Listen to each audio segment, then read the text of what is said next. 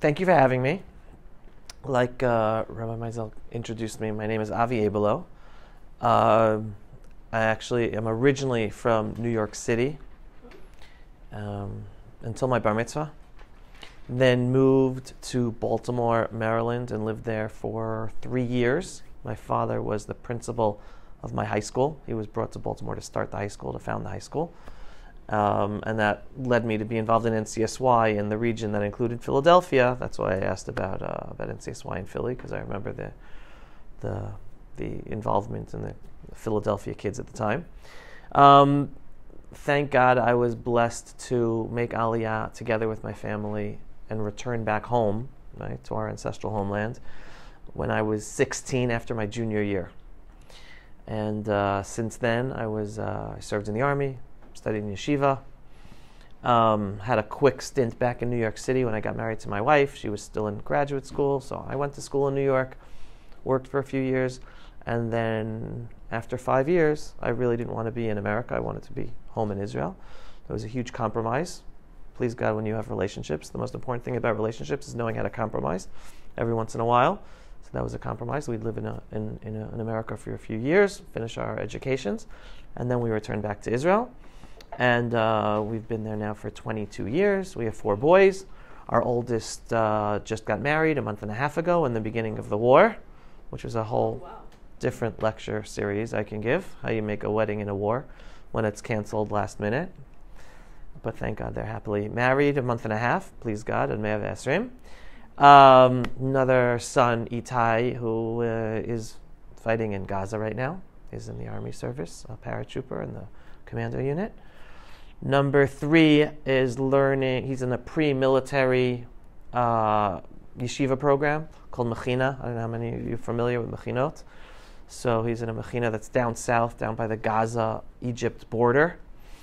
And that was actually one of the communities that was under attack on Simchat Torah on October 7th.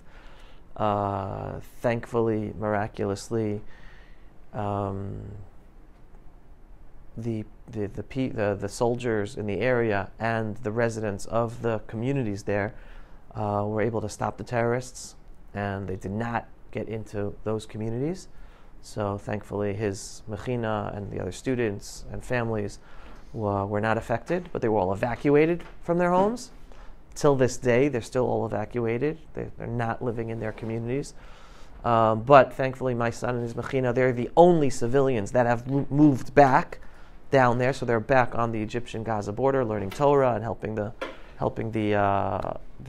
farmers down there with all their farms, because right now there are no foreign workers. All the foreign workers left. And then my 4th son is in 9th grade. Still the only one left at home with me and my wife, and we live in the city of Efrat. Anyone ever been to Efrat? Who here has been to Israel? Okay. All right. Been to Jerusalem? All right, good. So Efrat, we're like 20 minutes outside of Jerusalem. Which direction? South. We live in the Judean hills, Judea and Samaria, what some people like to call the West Bank, but it's really Judea and Samaria. We live past Bethlehem, Beit Lechem, and we're in between Beit Lechem and Hebron, right? So down below my porch, first of all, we see Beit Lechem, and we see Yerushalayim, and we see the Temple Mount from our home, from our porch. This is like life. And one of the most important stories I like to tell my kids, and when they come over with their friends and we have learning on the holiday of Shavuot, is I talk about the book of Ruth.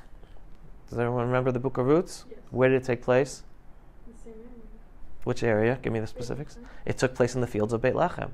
So every Shavuot, I take the kids or whoever to the porch and say, you see those fields down below? Those are the fields that the story of Ruth took place. It's not just a book. It's not just a story tale. It happened, and it's our history, and it's our identity, and it took place right here. So the most unbelievable, amazing thing about Israel, and to live there, but to visit there until you live there, is that the Torah comes to life. It's not just a storybook that you're learning stories. It's like it actually happened there. You go and you see and you visit where these things took place. And we have a path below our home that goes through Judea and Samaria. And it's right below, and I could point it out to you, and we can walk on it. And it's called the Path of the Patriarchs. Why do you think it's called the Path of the Patriarchs? Because they were obviously walking there. But how Because do you know? great question. So it's the Path of the Patriarchs because that's the path that Avram, Yitzchak, Yaakov, the 12 tribes used to walk on. The prophets, they used to walk. How do we know? Well, do you have a map of Israel in here, Rabbi? All right. When you get a map of Israel to look at, here, give me a marker. Yeah, give me a marker. Give me a marker. All right. Let's say, let's go like this. Let's say this is Israel, right? This is Yerushalayim. This is Tel Aviv. All right? Everyone been to Yerushalayim and Tel Aviv? Whoever's been to Israel? Great. Now, this is Beersheba, right? This is Eilat. Who lived in Beersheba? Who was in Beersheba? Give me the name of a patriarch. Avram, right? There is actually an archaeological site of Beersheba. It's called the archaeological site of Beersheba, where you could see the old archaeology of the old ancient city of Beersheba, which again is from Tanakh times, from Torah times. That's Beersheba. Here's Jerusalem. Give me some other names of cities you know from the Torah. There aren't names of cities. We talked about Beit Lechem, right? Beit Lechem's over here. Great. Hebron's over here, right? I live right over here in Efrat. Give me something else. Beit El. We got Beit El and we have Shiloh. Okay. Also, Shiloh and Beit Lechem and Beit El are up there. What do you see? It's all a line. Oh. We have a straight line through Yehuda and Shomron from the Torah. And again, that's Beersheba. So we have what here? This is Ki'ilu, Yehuda and Shomron, or what people like to call in the news the West Bank. But you see that the whole Torah, most of the stories in the Torah that apply to Avram, Yitzchak, Yaakov, the 12 tribes, Hanukkah, we just celebrated. Do you know that I think, if not 100%, like 99% of all the battles that the Maccabim had with the Greek Syrians were in Yehuda and Shomron? There's a community right near me in Efrat named Elazar. You know why it's named Elazar? Because Elazar HaMaccabi was killed fighting the Greeks right over there. All right? So all of Hanukkah is connected to Yehuda and Shomron, to Judea and Samaria. Right? So important information. So how do we know the path of the patriarchs? Because it's a straight line, you could tell where they walked. And again, historically, as people walk the same path, and again, it's all mountainous areas. Here, you have mountains here in Phoenix, but it's outside the city. The city right here is flat. All of Yehuda and Shomron are mountains. It's mountains and valleys, mountains and valleys. So when people are walking, they're going to be walking a straight line, and they're going to be using that straight line, that straight path, every single generation. So, and not only that, if you would come to me and visit me in the area where I live, Efrat, it's called Gush Etzion, I could take you to the path of the patriarchs, and there are historical markers there for 2,000 years that remain from the Romans. Do you know why when you travel, we travel based on miles? Where does the word mile come from? It comes from the Romans. That was a mile marker by the Romans 2,000 years ago. And it was an actual marker. It's an actual pillar in the ground. So I can take you right near my home, 5 minutes from my home, and there are, I think, 2 or 3 mile markers still standing from the Roman time period. And that is the path of the patriarchs. And on that path of the patriarchs, right near my home, there is an ancient mikvah, a ritual bath. Why is there an ancient mikvah on the path of the patriarchs in Gush Etzion? Why would you think?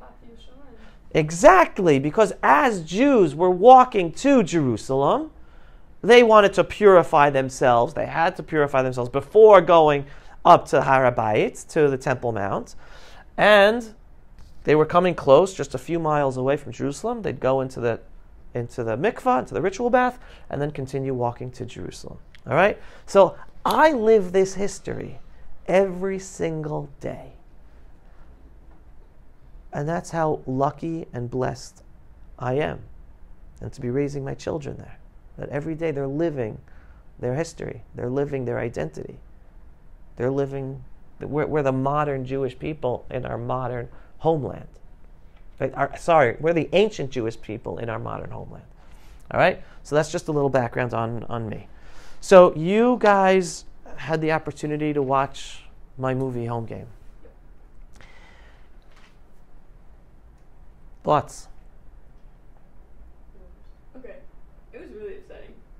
It was really upsetting. The climax was really hard once they started burning, like, nothing to get the people out. That was really hard to watch because we were looking at how young all of the soldiers, it doesn't really matter how young they are, but the fact that it was all fellow soldiers and how some of them were yelling at them, like some of those from Gush Katif were yelling at them, like we're the same as you. You are gonna go back to your bed tonight, but we're not gonna. It was really hard to watch.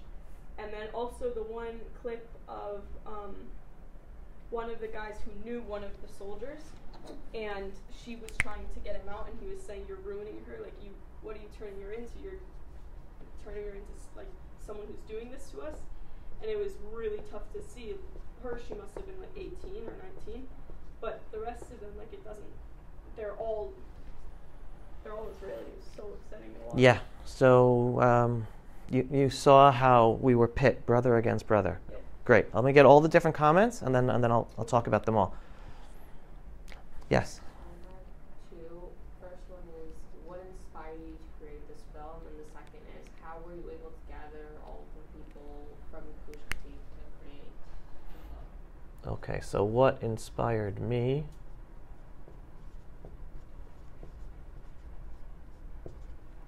To produce the film. I'm writing these down so I remember. Mm-hmm. And how to get everyone together.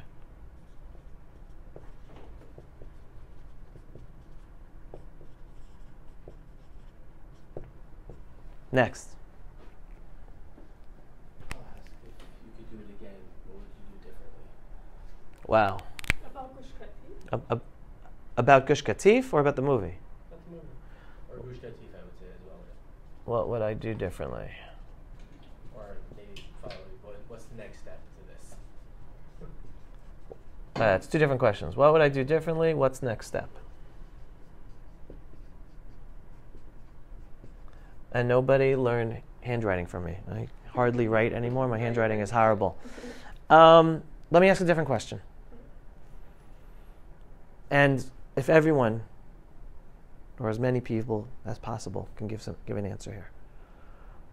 What was the scene that touched you the most? For whatever reason, whether for good or bad. What was the scene that touched you the most? I'm starting with you. Same one that you said about the dude that knew the woman and saying you're ruining her. Same scene. Okay. Anyone else? It seems like not a specific one, but like the scenes where like they were all gathered together.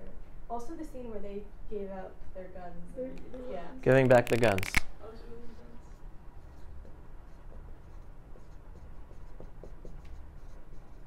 And the scenes of everyone together? Yeah. Just Like the singing or something? Yeah. Yeah, that was good. Singing together. I really thought it was very powerful, the speeches that different people were giving. I put 2 quotes down, and it was so interesting to me. Like, one of them was saying, "They're not our enemy," like about all the soldiers. "They're not our enemy. No one here has volunteered." I was like, I was like, whoa. Powerful. That was really powerful. Like, no one here is our enemy. Right. They don't want to be here. They don't want Right. to be doing this. I'll add it here.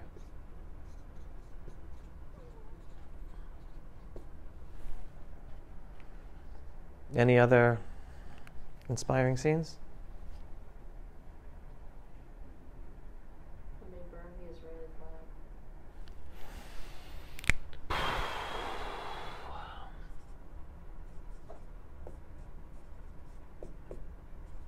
Burning the flag. All right. I will start by saying this. Do you remember the scene when the youth were painting the sidewalk? Yeah. Love that scene. Okay.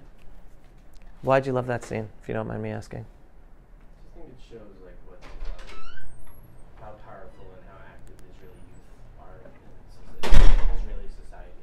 How powerful and active the youth are. Do you remember the color that they were coloring? Orange. Do you know why they were coloring? That was The color orange? of the resistance of Gush Katif. That was the color of that was the color of the struggle. I was very great at the time. I had a t-shirt. I had one of those t-shirts. Someone brought it. They were trying to just raise awareness to our community. We were giving out. Live Strong bands were big at that time, so we were throwing them out to everyone we could. Amazing. By the way, Rena? Hindi. You mind lifting my bag up for a second? Everyone see this? I didn't just put this on. I've been walking around on my work bag with that since 2005. You haven't changed backpacks since 2005? I've changed backpacks, and that is the second ribbon That's very impressive. in 18 since years. 2005. But I've been walking around with that orange ribbon because that just shows you how much the issue, the struggle for Gush Katif, for the families of Gush Katif, for the youth of Gush Katif, is important to me because it goes much, much deeper than just the movie and what you saw. And I'll get into that, and that will go back into the question of what inspired me and why I made the movie. So we started in terms of the scene of them painting the streets orange, and exactly as Rabbi Meisel said, that showed the power of the youth. It really was, and I think it wasn't just the painting of the streets orange, but I think you saw the resilience of the youth throughout the movie. But Yeah. also the unity of them, because I feel especially like teenagers, like we have our fights with each other and it can get pretty intense, but the fact that they all came together to do one thing. And can you imagine? I mean, here you're talking about regular life. Regular life, you have petty arguments here and there, fights, disagreements. We have a saying in Hebrew called sir lachatz, a boiling pot. You're talking about them living for, I don't remember exactly the time, half a year, and then the movie was the last few weeks till the last day, when your whole community is about to be expelled.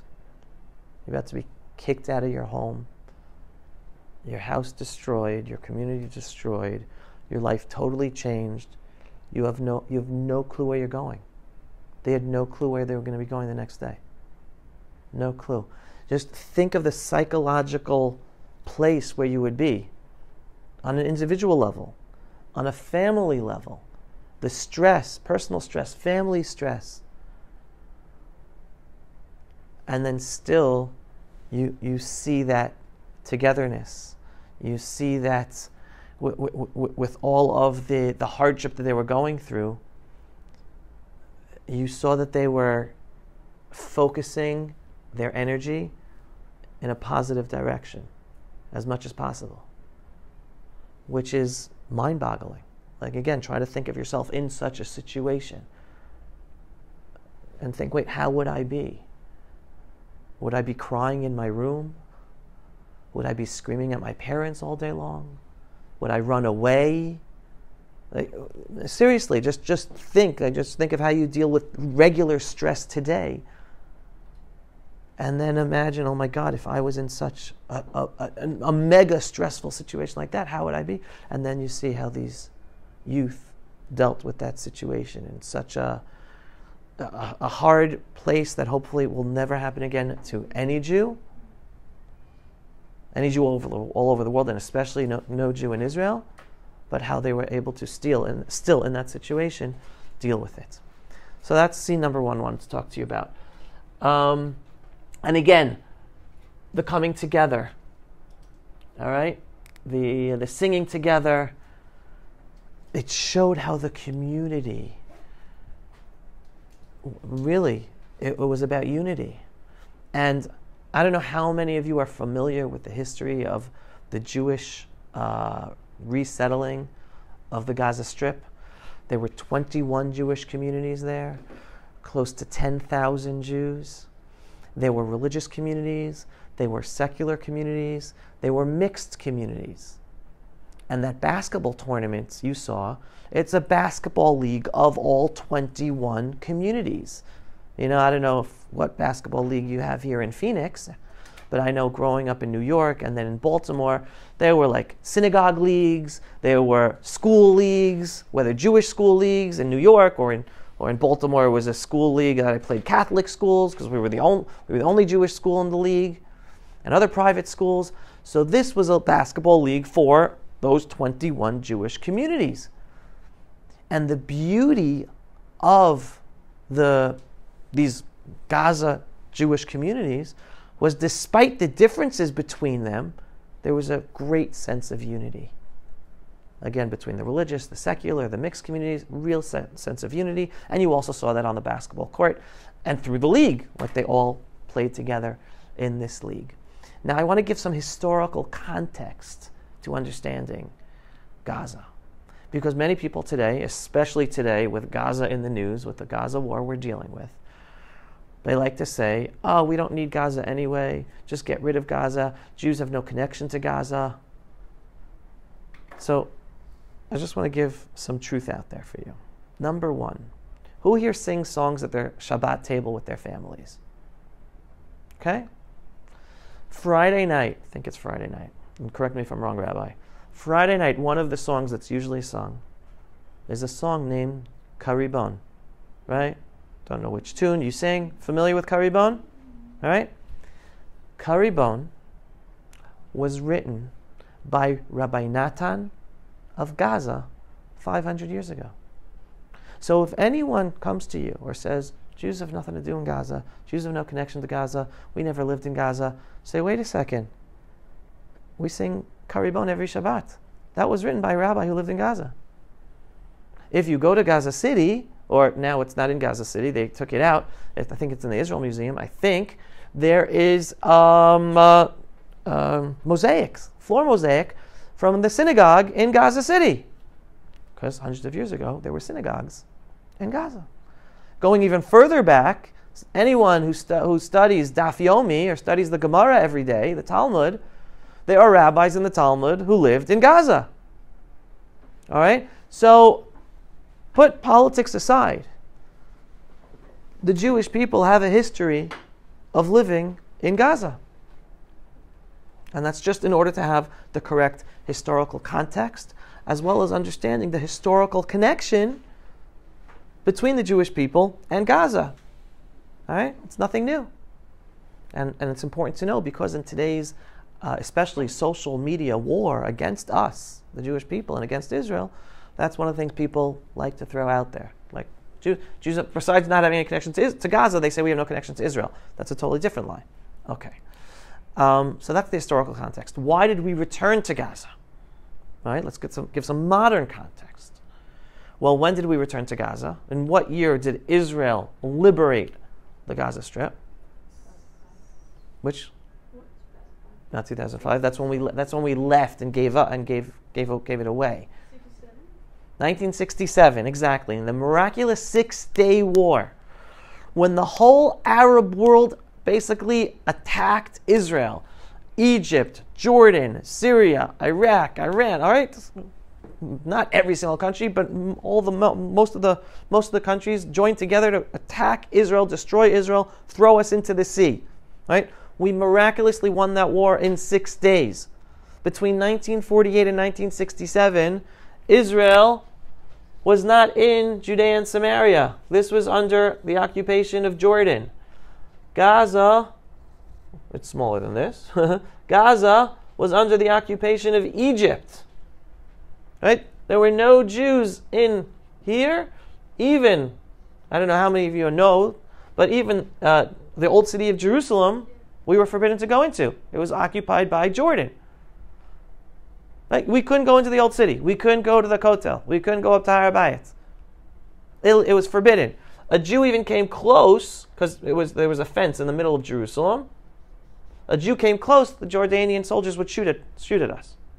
Right? Now, between 1948 and 1967, the world didn't have a problem with that. They weren't saying, oh, that's not fair. Oh, that's not right. Oh, Jerusalem also belongs to the Jews. Oh, you have to allow Jews to go to their holy site. No, the world didn't care. They weren't standing up for us. They accepted the fact that Jordan occupied it and occupied our holy city and forbid us from going there.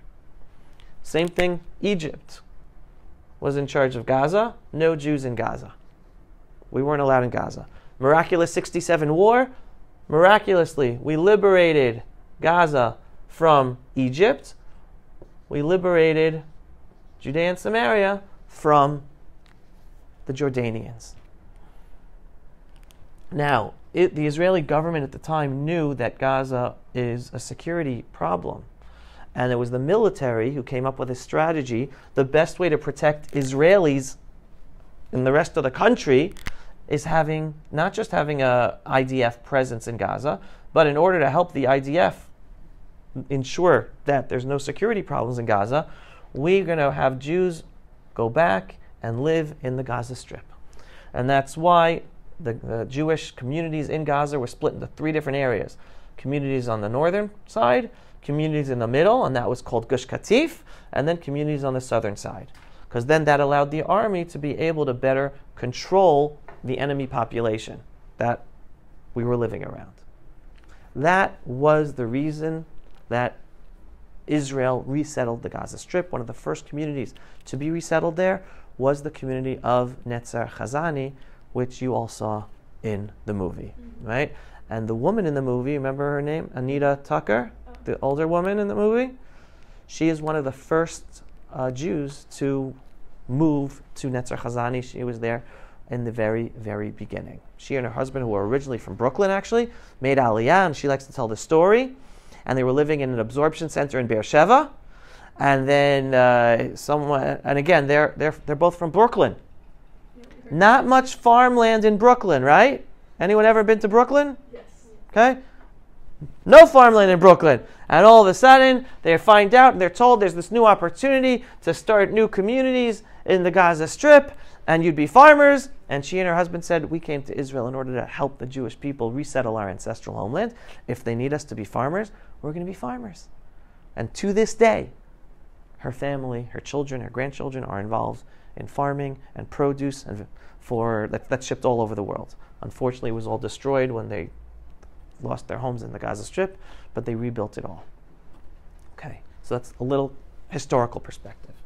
Then we have giving back the guns. Why did they give back the guns? They didn't want to fight them. Of course, right? They didn't want to fight them. Why else? It's a deeper reason. Deeper reason. Do you remember? Did you see all the cameras there? Yeah. All the media there?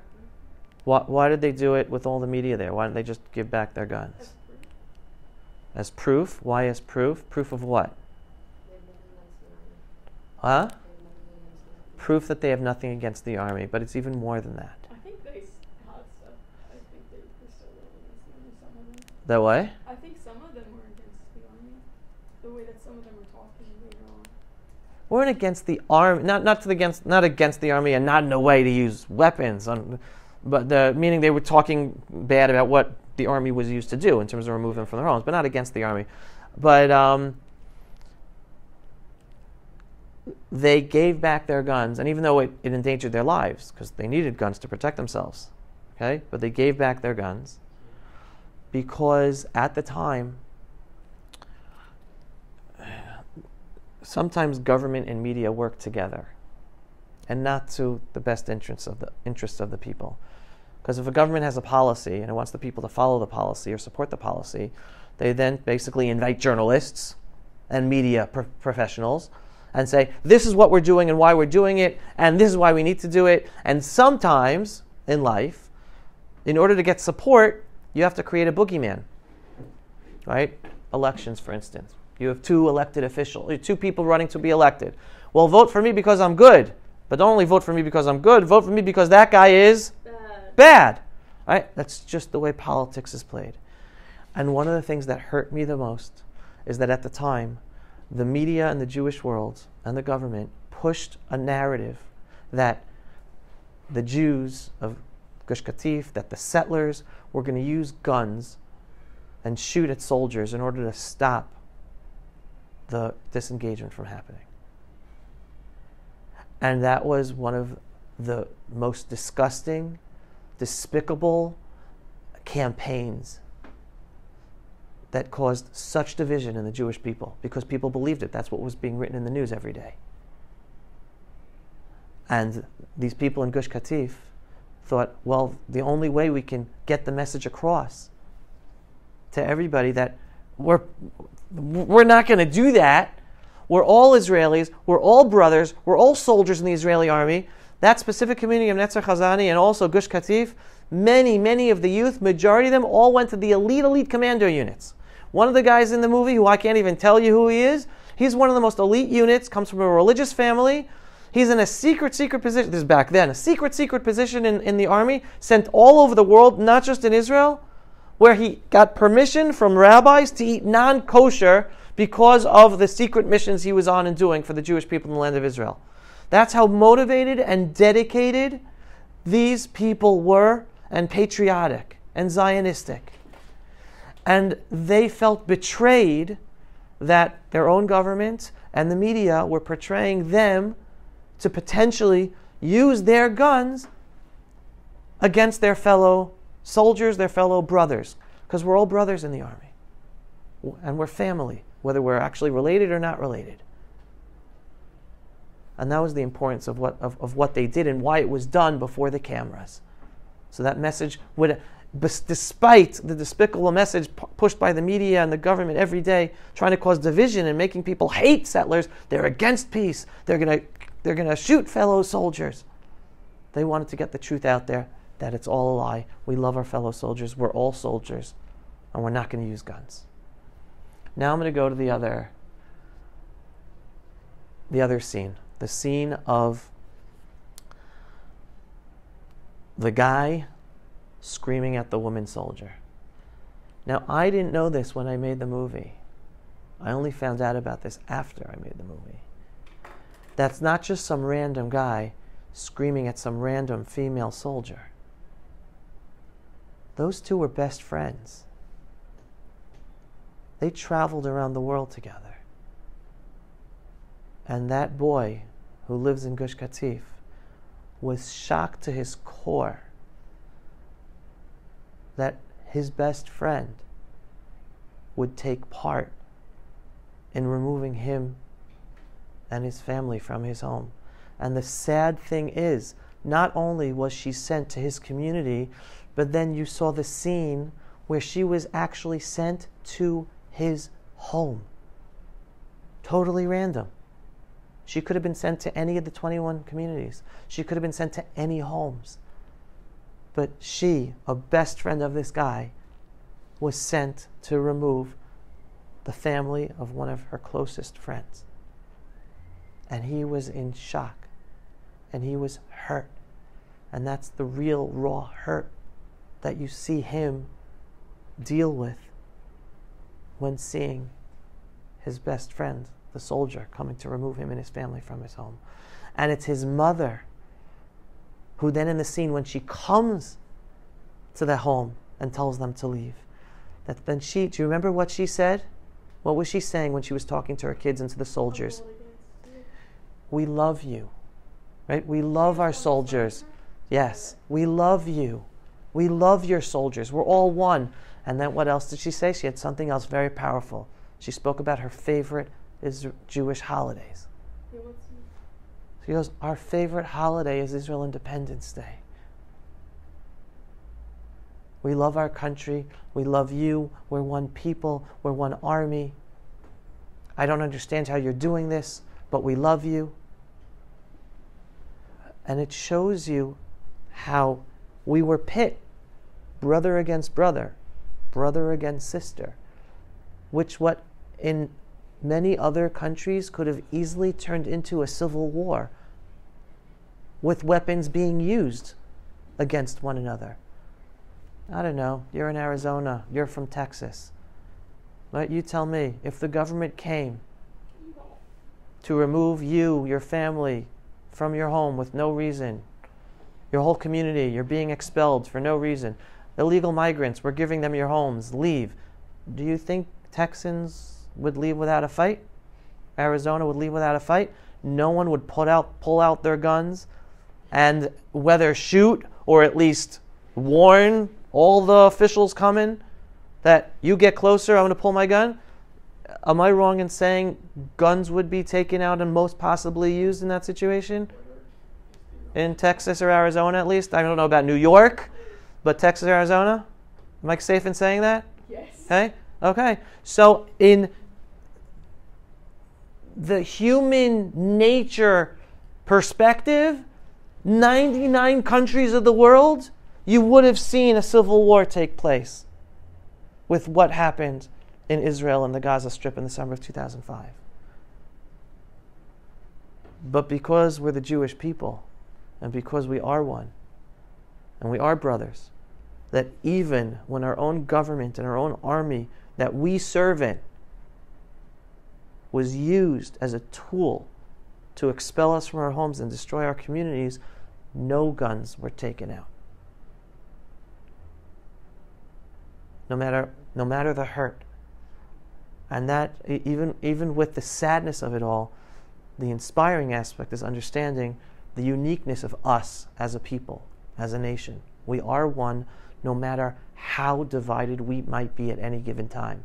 No matter how stupid the argument, or no matter how we differentiate on political issues, or on religious issues and religious level, push comes to shove, we are one people despite our divisions. And we should always, always, always prioritize remembering how united we are and not pay too much attention to the divisions that divide us. We're always going to be divided. I like to tell people, how many of you have a boyfriend or girlfriend in here? Good. You shouldn't have. You have a boy. Good. Okay? You have time. Okay? I'll give you a little secret, and I sort of touched upon this in the beginning. Relationships, marriage. You don't want to marry someone exactly like you. Life will be very boring. Okay? You want to be with someone who's different with you. And believe it or not, no matter how similar someone will be to you, you're still going to have differences. That's just life. I mean, the closest thing you can have to being similar to someone is if you're a twin. And even twins have differences. Just because you're twins, just because you have the same DNA, doesn't mean you're going to have the same political thoughts, the same religious level. We're always going to have differences. And the beauty about a relationship, the beauty about a marriage, about a man and a woman coming together, each of us come with our differences. Both biological differences and obviously whatever thoughts and whatever. And the beauty is coming together and living life and learning how to live together and being stronger as one despite your differences. Knowing how to talk respectfully with one another. Knowing how to argue respectfully with one another. Knowing how to say, you want to know something? I disagree, but okay, I respect that. And then knowing how to compromise when you have differences. So that's on a personal level. And obviously, if within two people under the same roof you have differences, when you're talking about a nation of millions of people, you're going to have tons of differences. But the beauty of the Jewish people is, despite our differences, focusing on how unified we are supposed to be in order to fulfill our purpose as a people, as the Jewish people, to move forward. Now, let me go to some of the burning of the flag. That's a tough one. That's a tough one. First of all, the person in the movie who burnt the flag, if I'm not mistaken, it's been a while since I've spoken with my movie. His name was Yehuda Chazani, who lived in Netzer Chazani.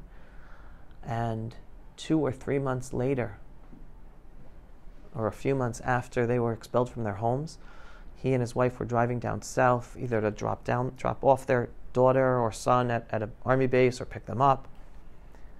And he had a heart attack and died. So I think you could understand where that man, where Yehuda Chazani was for burning the flag. He was heartbroken. He was heartbroken that he felt betrayed by his country, by his people, by his army, to the extent that, yes, he even burnt the flag, but it wasn't just an act of protest. Again, he died of a heart attack just 2-3 months later because he was really heartbroken. And I don't know how many of you are interested, I do know you, in terms of the medical field, right, of going into one day.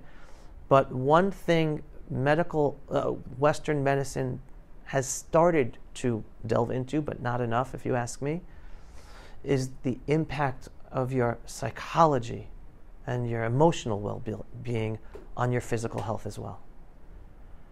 And unfortunately, there have been an exorbitant amount of sicknesses and cancers and deaths at a young age because of illnesses specifically from the population of the families from Gush Katif. And again, you can only imagine, because of the emotional distress that they experienced and held on to, some till this day, or everyone to this day to a certain degree. It takes a lot to overcome trauma. And this is a huge type of trauma. I mean, for years, they were living in caravans, in temporary communities, not knowing where they were going to live, not having a house, not having a business. Their businesses were destroyed. There were no jobs. So economic problems and frustration. So hence, it's something sad, very, very sad, to see a fellow Jew, an Israeli, a patriot. His own children are still serving in the army. He was dropping or picking up his son or daughter from the army months afterwards. But you just understand the psychological state that they were in, with such a sense of betrayal and sadness for what they had to experience. What inspired me to make the movie, and why did I do it? I'm just seeing if I got everything. Okay. So at the time, I was working as a management consultant in the business world in Tel Aviv, traveling every day from my home in Efrat. My wife and I had 2 children at the time, with the 3rd on the way. And I am, ever since I was a teenager, I don't know if I mentioned this, I might have on Shabbat, I'm very passionate about my Jewish identity, about the Jewish people, pride in my identity, being part of the Jewish people, passionate about Israel. Ever since I was a kid, I was passionate about Israel. And I'm passionate about the truth. So as a teenager, I remember reading the news whenever I'd read the news. And whenever the reporting or listening to the news, and whenever the reporting was about Israel, I'd always go crazy, because they would be saying lies and misinformation about Israel. And this is 30 years ago. I even used to write letters to friends every once in a while, complaining, they just wrote this, and they just wrote this, and that's not true, don't believe it. This is as a teenager, and I was your age. So I was also very politically active. I made Aliyah to Israel back in 1990. I was 16 years old. By the way, what time is it? How much time do we have? 10 minutes. Okay, so I want to leave some time for questions also. You were a teen during the second Intifada? So I was a teen. No, the second Intifada was in. Yeah, no, I was a teen in 1990 when I made Aliyah. Okay. You could figure out my age. I was 16 when I made Aliyah in 1990. Go for it, all you math whizzes in here. Okay? Huh? I already know how. Oh, that's right. You already know how they. All right. So I was very passionate about the truth, passionate about the Jewish people. So I was very active politically. When I lived in Israel in the early 1990s, I was out there protesting against the Oslo peace accords, because I knew it wouldn't bring peace. I knew it would bring more war and terror and bloodshed. Just to give a little perspective, when I was in the army between 1993 and 1995, I was in Gaza. I was in Gaza City. My unit is the last unit to pull out of Gaza City. We literally packed up our base in the middle of Gaza City, and we were the last ones in there, because that was during the Oslo Accords, and at the beginning of the Oslo Accords was Gaza and Jericho first. So Israel pulled out all the army out of the cities in Gaza. The communities still remained living there, and the army was still protecting the communities, but we were pulled out of the Arab cities, and I was in Gaza City. In 1993, when I was in Gaza, do you want to know the worst terrorism we experienced in Gaza City? Having stones thrown at us. That's the worst terror we experienced in Gaza City in 1993. At the same time, I also served in Lebanon. I also served in Judea and Samaria. And at one point, me and my soldiers were in an Arab village in Samaria. Do you know how many IDF soldiers it took to be able to protect and control the Arab village? Give me a guess. Give me a number. Give me a guess. A few hundred. Throw a number. How many soldiers it took to control a whole Arab village in 1993? How many? 15,000? In one village? In one village? Lose. Come on. No answer. Huh? 5? 10? 5? 4? Oh, I can't. We were 4 IDF soldiers I knew it was a providing small number. providing security, controlling a whole Arab village.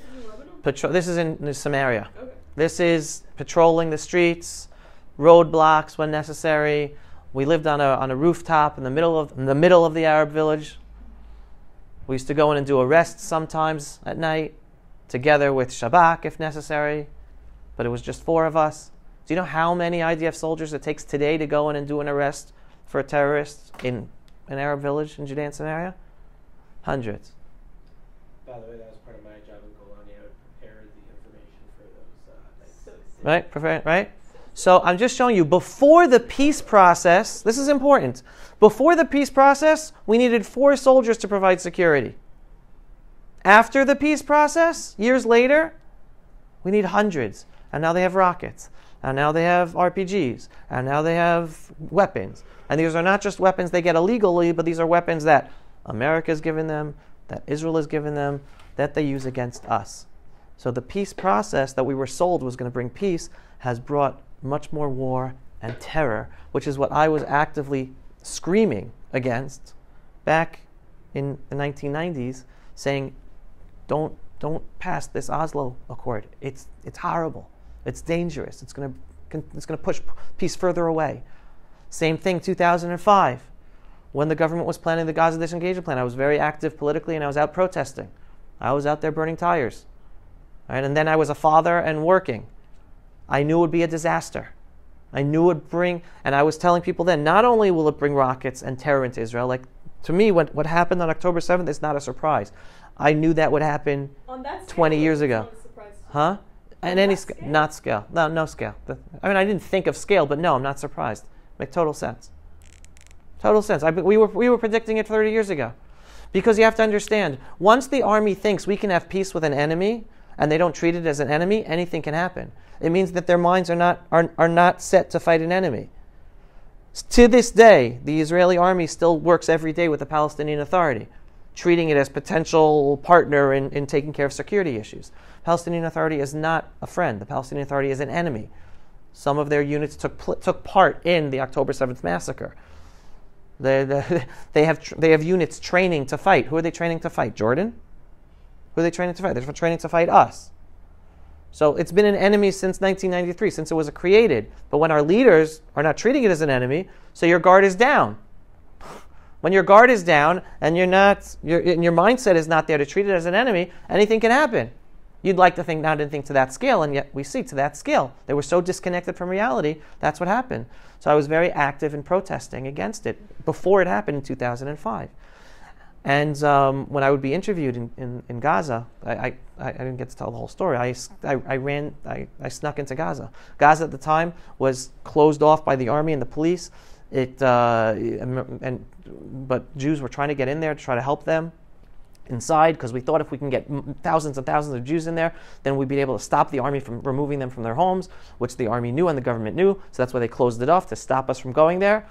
And I tried 3 times to get in. Each time I was pushed back from the army and the police and sent back home. And then finally I got in. And I was in there for the last month.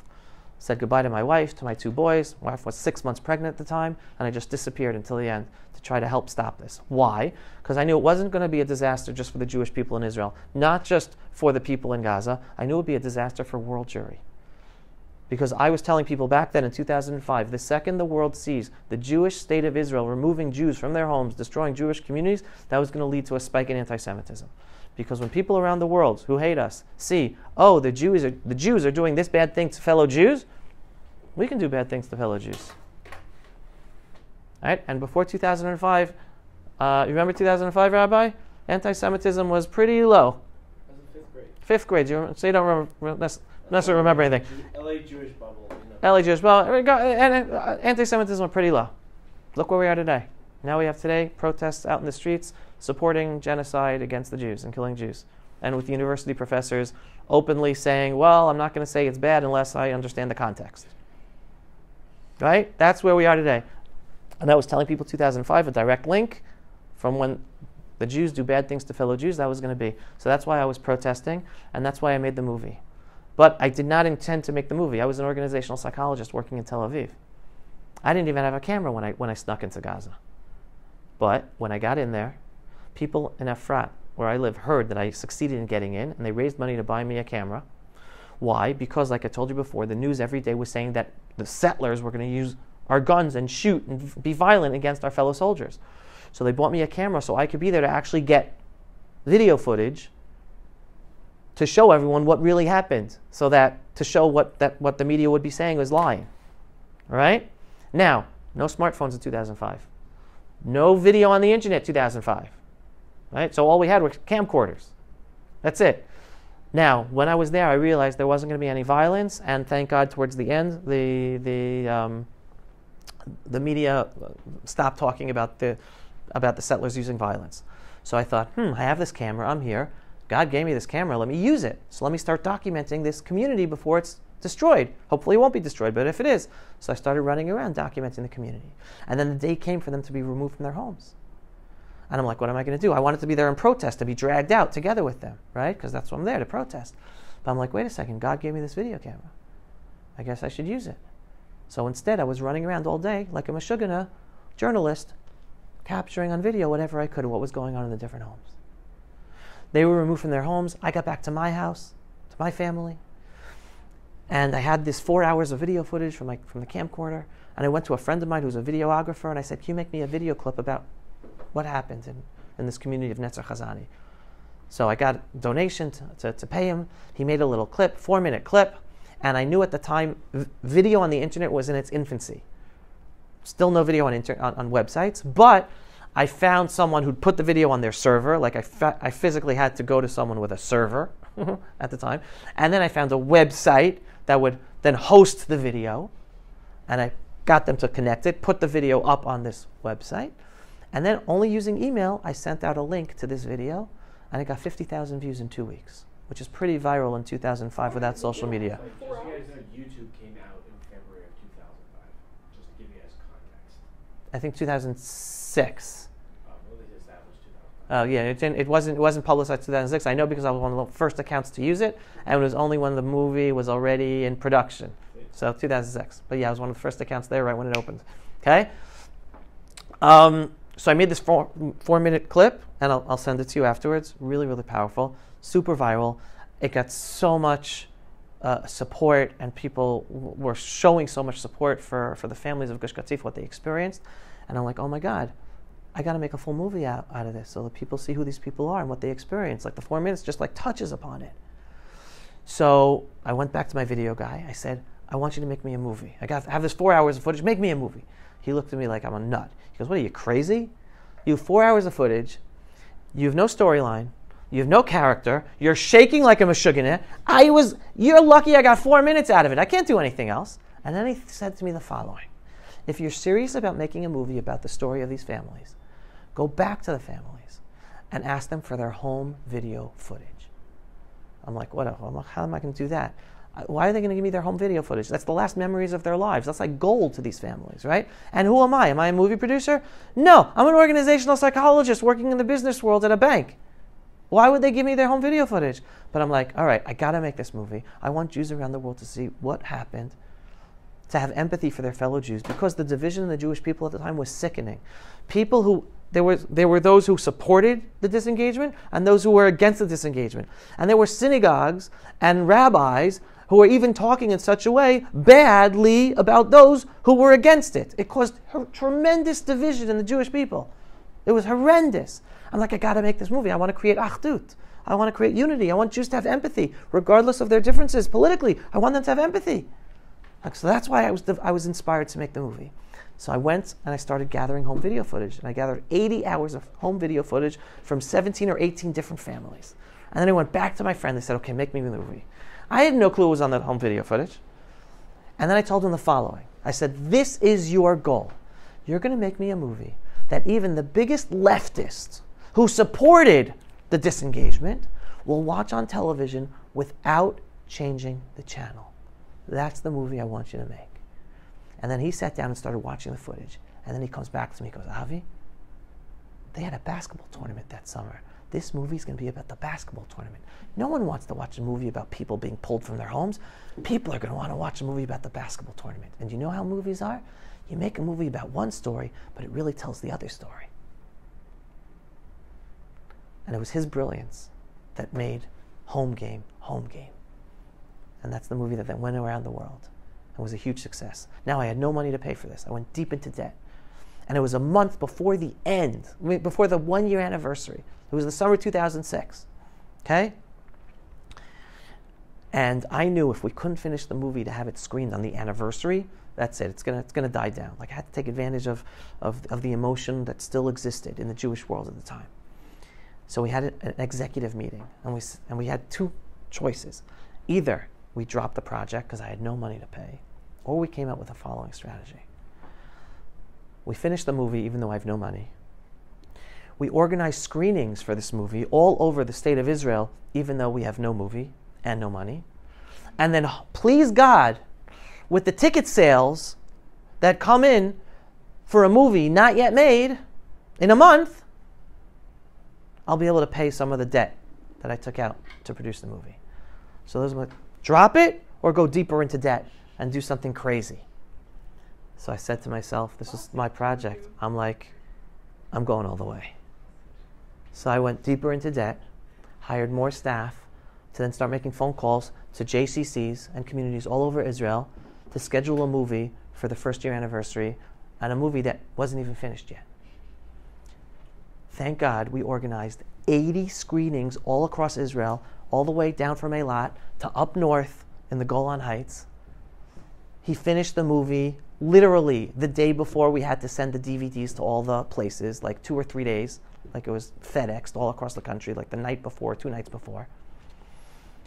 And thank God it was a huge success. I had to take out a huge marketing campaign. At the time, again, there was banner ads on websites. It was Shabbat Parsha sheets in synagogues on Shabbat, like for 2-3 weeks from when the decision was made to push it.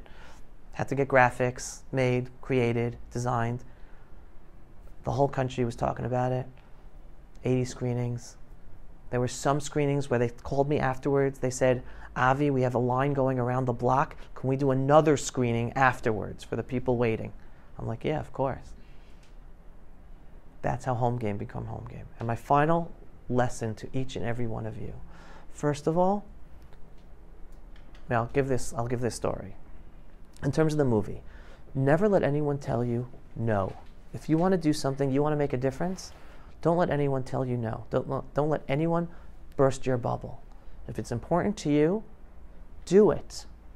You can succeed, you can fail, but I'll promise you one thing. If you just let someone burst your bubble, you'll definitely won't succeed. That's lesson number 1. And 2, don't even wait for support. Don't wait, do my friends support me? Do my parents support me? Do my teachers support me? No, I'm a big believer here. Anyone ever watch the movie Field of Dreams? All right, awesome movie. If you build it, they will come. I am where I am today, running an organization and a business, pushing videos about Israel and the Jewish people around the world, because I believe in if you build it, they will come. If I would have waited for donations, if I would have waited for financial support, I would still be working in my consulting in Tel Aviv. But I believe it, if you do something and you make a difference and people see that, then people join you. People like joining success. People like joining when they see something tangible. So don't wait for support. Something needs to be done in your community to help a family, to help a cause, to help Israel. Don't wait to get people on board. Start doing it. This is what we're doing. This is happening. Did this. Do you want in? You don't want in? Great. You want in? Great. Now we're bigger. Now we can do more. Don't let anyone burst your bubble. All right? And then the final story. When I was a soldier, I came home from Shabbat, and I was rummaging through the boxes that my parents packed up from when they moved. And in the boxes, I found a homework assignment from when I was 10 years old in 4th grade. All right? And back then, I was learning in MDS, Manhattan Day School in Manhattan. I pulled it out. I looked at it, and I was shocked. It was a simple homework assignment, 10-year-old boy. What are your 3 dreams to accomplish in life? That's it. 3 dreams. Did I say this on Shabbat? Dream number 1.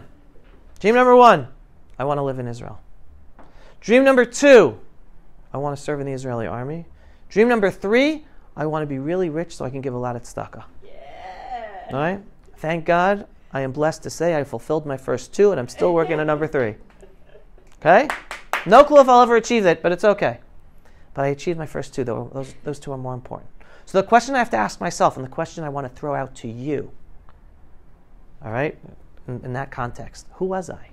What made that 10-year-old boy to have the dream to live in my ancestral homeland and serve in the Israeli army? And it's very simple. First of all, I was blessed to not have the challenge of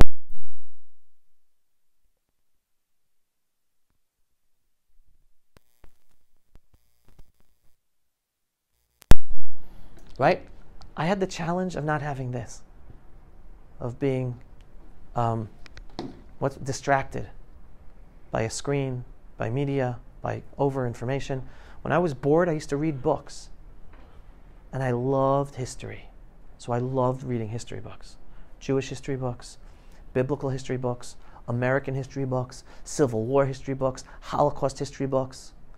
I just loved it. Benjamin Franklin, George Washington, Civil War. I just loved taking it in. And I learned at an early age, I was 10 years old, that it was so simple. The Jewish people were exiled and persecuted everywhere. And we were never allowed or able to defend ourselves. And here we live in a generation I was a kid, I was 10 years old in 1983. And I understood and appreciated the fact that we had our own Jewish state of Israel once again, which is really the 3rd Jewish Commonwealth. It's not the first time we have a Jewish state. Whenever you celebrate Israel Independence Day, Yom HaAtzmaut, I always tell people, and I put videos out there and I put memes out there saying, we are 3,000 plus years old, 75 years young. Right? Internalize that. We are one of the most ancient people in the whole world. And then people say, oh, only 75 years, only because the Holocaust, the United Nations gave you a state. You don't belong there. You're occupiers. Guys, we're 3,000 plus years old. This is our 3rd Jewish state.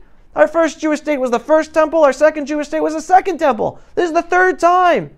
And on top of that, we are the only indigenous people in the whole world to have returned and have sovereignty in our ancestral homelands with our holy sites and able to defend ourselves. Just yesterday, I was talking to a native Navajo Indian. She told me straight out, we are so jealous of the Jews. The Navajo Indians probably are never going to have sovereignty over their ancestral homelands with their ancestral holy sites. Never. It's probably impossible, even if they wanted to. Probably cities and towns are built all over the place. Because wherever they're living are in settlements that are not necessarily on their ancestral lands. We are! And what saddens me is not enough Jews, especially youth, are proud of who we are.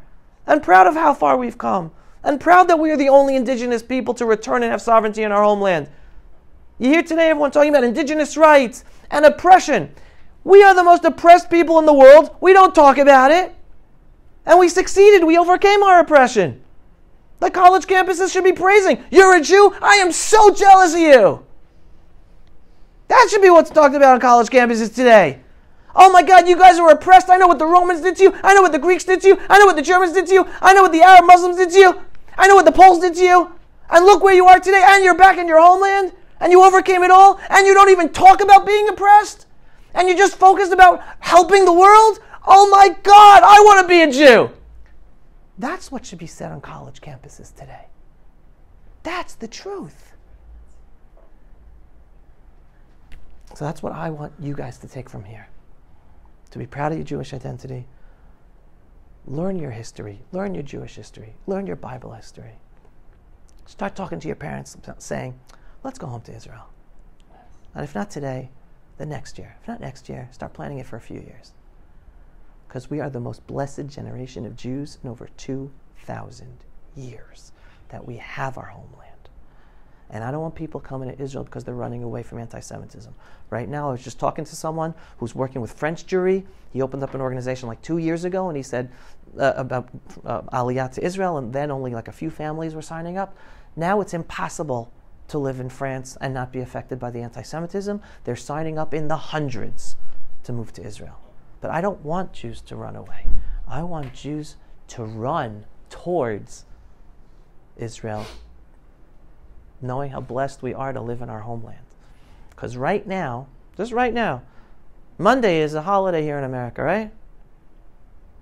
Yeah. Christmas, right? Christmas? Yeah, that's Okay. We're such Okay. Jews. I was like, what? Wait a second. I grew up in New York City. New York City, one of the most exciting times of the year in New York City, just being in New York, is what? Christmas time. You got Christmas tunes everywhere. You got Rockefeller Center. You got the art and radio music. You got the store music. It's like exciting and happy. I don't know how it is in Phoenix, but that's New York City, right? I mean, we've got a lot of people who are obsessed with Christmas here, too. Okay, obsessed, you right? Yeah. I just came here. I flew after I lit the eighth candle of Hanukkah with my family. Can you imagine experiencing 8 days of your holiday where the whole country is celebrating it?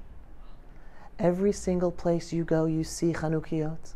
Every place you go is Hanukkah music. Every place you go outdoors are Chanukiot and Sufganiot in every single bakery and store. The whole country is celebrating with you. Not for a minute, not for an hour, not for a little ceremony, for 8 full days. And that's the same thing for Pesach, and that's the same thing for Sukkot, and that's the same thing for Rosh Hashanah, and that's the same thing for Yom Kippur, etc., etc., etc. We're living in our natural habitat where the culture is our culture. So I just want you guys to imagine that in your heads, the difference. And please God, may you be inspired to spread some of this excitement about the opportunity to return home together with us. Thank you, Avi, so much. Everyone, round of applause for Avi. Make sure you guys get Avi's contact information. You get his email. You can stay in touch with him. Final thing. I very much care about the fact that collegiates and high school students today are not given enough information to be able to stand up for themselves against this growing anti-Semitism. Because this growing anti-Semitism, and like I tell students, when there are anti-Israel protesters attacking you, right? Why are they attacking you? Are you Israeli? Nope. Are you involved in the political decisions in Israel that affect the conflict? Why are they attacking you? We're Jews. So, but it's a political issue, right? No. All right? Did you get that, guys? All this anti-Israel protest is anti-Semitic. They're attacking Jewish students and Jewish people because they're Jews. It has nothing to do with Israel. But too many Jews don't get it. And again, I'll leave with this final story because it's really important. I'm sorry. I was on Berkeley University 12 years ago, okay? During anti-Israel apartheid week. You familiar with that week on college campus? When you were giving, Oh, shh. I said that. I said this story? No. Continue. Okay. So I was on Berkeley University 12 years ago. And there to help the students. And we went into campus. Middle of campus, they built an apartheid wall and they do a street theater. Okay, what do? They're dressed like Israeli soldiers with like hats and with like fake guns, and then they're pushing people to the ground, pulling their hair, like shooting at them or pointing the gun at them so like all the bystanders will see how evil Israel is, how evil the Jews are, right? That's what they're doing. And then you had the Jewish students from Hillel standing there with signs: Israel wants peace, Israel created the cherry tomato, Israel is the startup nation, Israel helps countries all over the world. No, this is, okay, this is what, okay? So then this still exists today.